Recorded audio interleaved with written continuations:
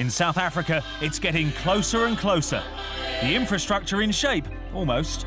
Handing over ceremonies completed and plenty of visiting stars. They're nearly there.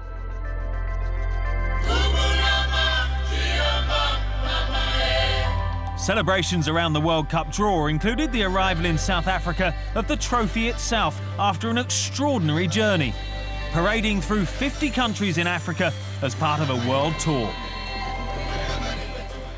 The enthusiasm has been absolutely exceptional.